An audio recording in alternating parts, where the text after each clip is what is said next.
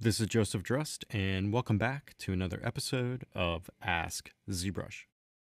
So we had a question sent in asking, is there a way to import alphas into Shadowbox rather than starting from scratch? So to start off, I just have ZBrush loaded up, and I have a simple Polymesh 3D star here loaded in. So I'm going to take this star and activate Shadowbox. I'm going to go to the tool palette over here, open up the geometry tab, open up the Shadowbox area here. I'm going to change my resolution to say something around 512, change the polish to 1, and then just click Shadowbox. Now, once this is done processing, you're going to get something like this. You're going to get this star and this inverted box shape here. So if I clear my masking here, now I'm going to have a blank Shadowbox. Now, the functionality of Shadowbox is that you can use this object here, and if you just hold down Control to get your mask pen selected, you can simply just draw out on Shadowbox like so, and it's going to generate geometry from that masking. Now you have three sides on Shadowbox here, so if you draw on this back wall, you're just going to get something like this, but then you can rotate to the side and use masking in this area. This is going to change that position there. So this will allow you to create different sort of designs in Shadowbox here, just using simple masking. So the question is asking, how can I import alphas into Shadowbox rather than starting from scratch? So since Shadowbox is just using masking to generate its effect, you can use any of the masking options inside of ZBrush. So let's go over here, and I'm just going to hold Control again to get that mask pen selected. And I'm just going to click this, and I'm going to grab the mask rectangle brush. Now with this brush selected, I'm going to go to the rectangular stroke here, and open that up, and I'm just going to set it to square, and then I'm also going to set it to center. So now when I hold Control and drag this out, I'm going to get a square mask like so. So I can use this masking brush now in here to create simple shapes. Now, along with just using this masking brush, I can also load any alpha and use that to mask from. So if I go to the alpha panel here and just click this, I'm going to grab an alpha that I already imported. So this Mad Max Koala design here. And now, holding Control still with that mask rectangle, I can now draw this out. I'm going to hold spacebar to position it. I can just get it so it fills that entire Shadowbox area. And now when I release, I'm going to get this result. So I'm taking that alpha that I imported in, and I'm using that along with the mask rectangle brush here to mask out that area inside of Shadowbox. And then when you release, I'm going to get geometry like so. And now from here, you could switch back to, say, your mask pen brush, and you can come in and unmask different areas, and this is going to change your design here. So if I just unmask part of this here, start adding different effects or add or remove geometry from the mesh. If I need this to be thinner, I can go to the side. I can use my mask pen again, just holding Control and drag out a box and get it to be thin like that. And now I have this as a little emblem with a little bit of thickness. Now, after you have this masked out, you just come over here and just deactivate Shadowbox, and now you're going to have a new subtool here that is just that Shadowbox mesh.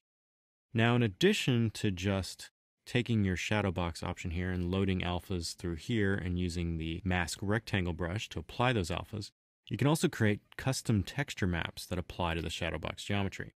So if I go up here and open Lightbox, and I navigate to the tool area here, you're going to see in this folder there's this sbref.psd. So I'm just going to select that and double click, and this is going to load this sbref over here to the texture palette. So I'm just going to close Lightbox. And now this texture here is a texture map that will correspond to a Shadowbox file. So if I come back to that Polymesh 3D star and I activate Shadowbox again, just clear that mask. And if I go down to the texture map area, and now load this texture, you're going to see that this texture correlates directly to the Shadowbox geometry. So you can see it has back, right, and bottom applied in this mapping format. So what you can do is you can take this texture and then modify it to make an initial starting block for your Shadowboxes. So I'm just going to export this texture out quick, go to the texture palette up here, and I'm just going to click export. And then I'm just going to save this out as Shadowbox. And this is just a PSD file here. And now with this saved, I'm going to open up Photoshop. And I'm just going to load in that texture.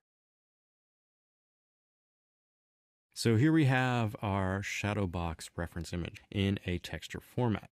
So now from here, I can make a custom Shadowbox file. I'm going to grab my layer panel here, pull that over, and the first thing I'm going to do is just going to make a new layer. So I'm coming here and just add this. And I want to fill this with white. So I'm going to come over here to my paintbrush, select white, and just fill that pretty quick.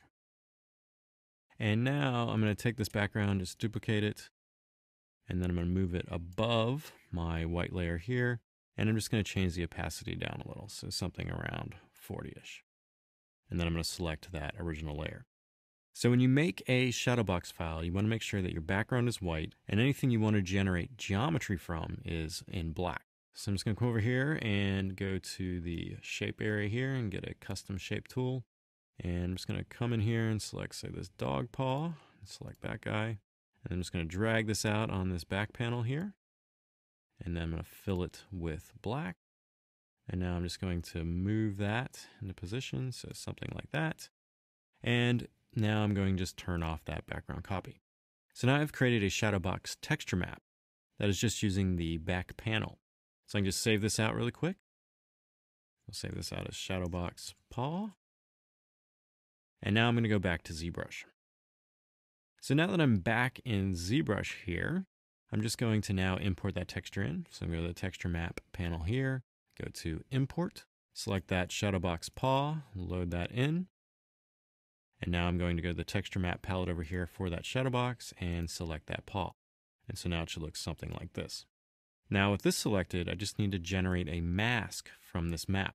So over here, I'm going to go to the masking tab. I'm going to go to mask by color, and I'm just going to do mask by intensity. And this is going to take that texture map and it's going to apply a mask from the intensity of it. Now I go to the texture map tab and just turn that off, and you should have something like this. Now the resolution of your Shadowbox is dependent on what you set initially in the Shadowbox tab over here. So the resolution on this one now is a little bit low. I should have increased the resolution some before I did this process. And after we have this area masked, we just need to click on our mesh. I'm just going to hold down Control and just click quickly. And that's going to take that mask and make it active. And now you can see that I'm getting that paw shape generated from that texture map we created in Photoshop.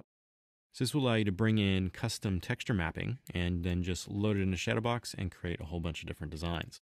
Now this process will also work with all three sides of the Shadowbox as well. So if I just increase my resolution here this time, change polish to 1 and go to Shadowbox again.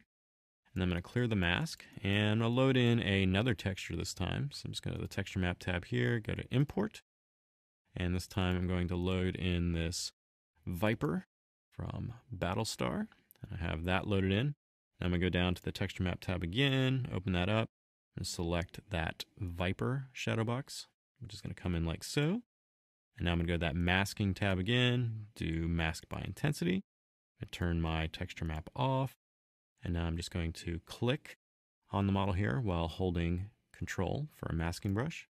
And when you release, I'm going to get all three sides of that model generated from that Shadowbox. And now I'm going to have a version of the Vic Viper like so. So I'm going to go back to the Geometry tab here, disable Shadowbox, and now I have a model to start sculpting on. So that is the processes you can use to bring in custom alphas for Shadowbox. So you can just bring in alphas in the Alpha tab over here, and then use any of the masking brushes to apply it to the Shadowbox.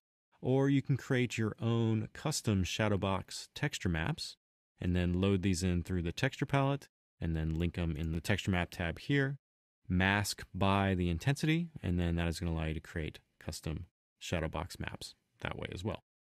So if you have any other questions related to ZBrush pipelines or processes, please use the hashtag AskZBrush on Twitter. Happy ZBrushing!